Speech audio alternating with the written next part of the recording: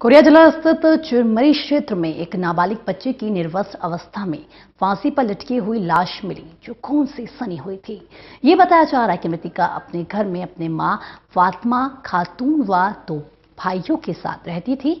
वह रोजाना की तरह अपने घर का काम खत्म कर अपने घर में ही थी।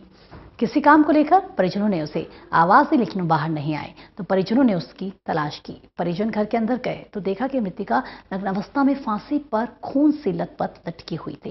परिजनों ने उसे फांसी के फंदे से उतार कर उसे कपड़े पहनाए व स्थानीय पुलिस को सूचना दी।